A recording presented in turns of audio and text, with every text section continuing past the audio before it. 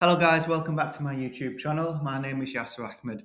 So I'm going to continue with the spreadsheet functions playlist today, and we're going to be looking at using the lookup function. So we're on lesson 14. So please check out the previous videos where we completed these activities here. In the last video, we looked at Hlookup in this set of videos, and now we're going to be looking at using only the lookup function. Okay, so let me zoom in a little bit so you can see what I'm doing. Okay, so with a VLOOKUP, normally, let me just go back a few lessons here. When you are doing a VLOOKUP, normally you have the lookup value, and then the outputs will be to the right, typically, when you are using a VLOOKUP. With the lookup, one advantage is you can go backwards. So this will be the lookup value, and the outputs will be in this columns here. So we'll get the names at some point for here, and then a branch for this column. So we're going to be going backwards. So that's one of the advantages of using the lookup function. So let's go ahead and start. So I'll do it up here so you guys can see. Let me zoom in a little bit actually. There we go. So what we need to do is we need to look up the order ID. So the order ID is going to match up with the order ID here. And then we need to output the salesperson name. So you can't use a VLOOKUP for this because obviously we need to be looking backwards to output particular information. And the VLOOKUP doesn't allow for that. So this is the lookup function. Looks up a value either from one row or one column range or from an array, and it's provided for backwards compatibility. So that's why we're going to be using this for the first example. And I'm going to click up here. So what are we looking up? We're looking up the order ID, comma.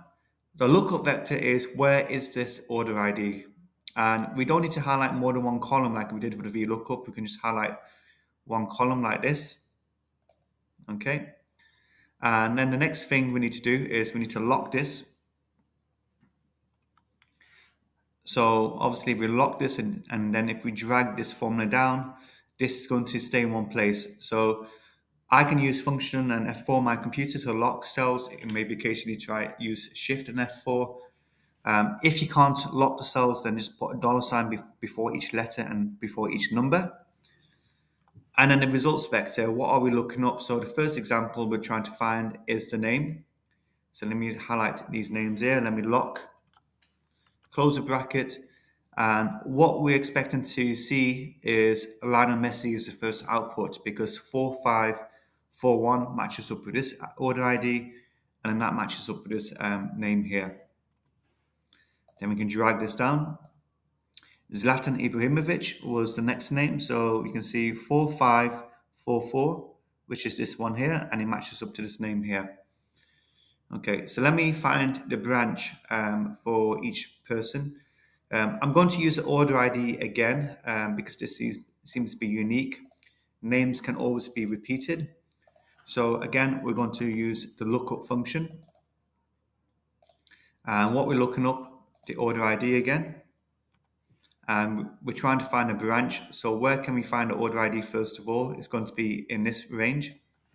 Let's lock, comma, and the results vector is going to be from this range. So notice with the lookup function, we're only highlighting one column at a time. We don't need to highlight the whole table. And let's close the bracket. So Lionel Messi works in Leeds. Zlatan Ibrahimovic works in London. So let's see if we're getting that. Yeah, and Edison Cavani, he's working in Manchester, and Cristiano Ronaldo is also working in Manchester as well. Right, so that's the first part done, okay? We're now going to be using the lookup function to complete task 2. So using a barcode, so this is a barcode here, look up the item name, okay, and a supply code for each item. So what we have is a horizontal range here and a vertical range here. And for this to work, we need to have equal values. So we have 4 values here and 4 values here. So if we look up the first value in this horizontal range, is going to match with the first value here. If I look up the third value in a horizontal range here, it's going to match up with the third value in a vertical range here. So the first thing we need to do is we need to output the name for each item using a barcode. So this barcode is 4542, which is this one here. So we should see eggs being returned since this is in the second position and this is in the second position of this range. So lookup, and I'll do it up here. So what we're looking up, the barcode. The lookup vector, we want to look up the barcodes in this range here. Let's lock it, comma, and the results vector is we want to output the information from this range. So we're looking for the item name. And we should see eggs for the first one, yes. And then for the second one, 4543 is the third one, so we should see bread. Yeah. And let's do the supplier code. So equals lookup again. We're looking up the barcode, comma, and we want to look it up in this vector here, this lookup vector. So this barcode 4542 is the second one. And what we're looking for now in the results vector is the supplier code. So we're going to highlight these values here. And what we should see is MA455 because the barcode is in the second position here.